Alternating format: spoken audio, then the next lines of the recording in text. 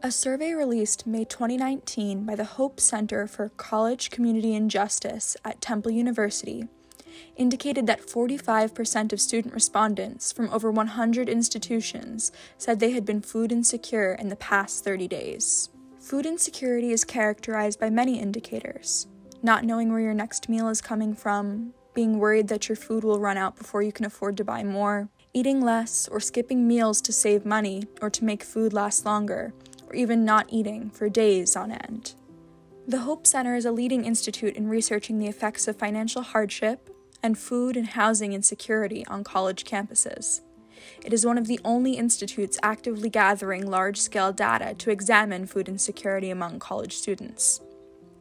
However, much of the Hope Center's data is based around community and public colleges, so issues of food security don't always present in similar ways at private institutions like Muhlenberg, in part due to mandatory campus housing and meal plans.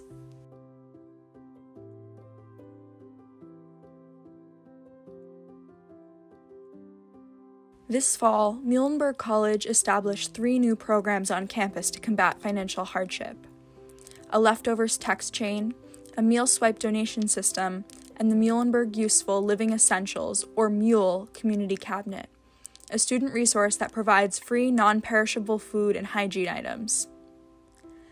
These programs are in addition to experiential learning and emergency grants to give money directly to the students who need them most. However, the rates at which people actually utilize these services will be central to their success.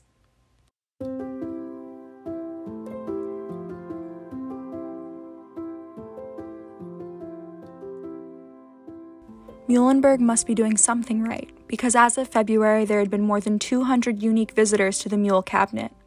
Since the college closed in March, over $45,000 in aid from the Emergency Grant Fund went to 134 students to help with everything from food and medical assistance to tech needs.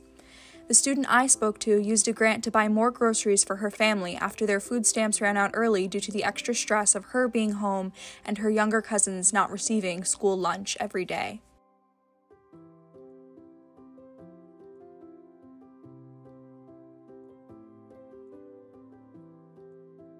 One Muhlenberg student described her experience with shame thusly.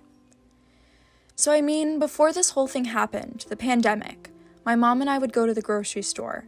She was too ashamed to use the food stamps. And so my mom, whenever we checked out, she would always go away, and then suddenly come back out when we were leaving the store.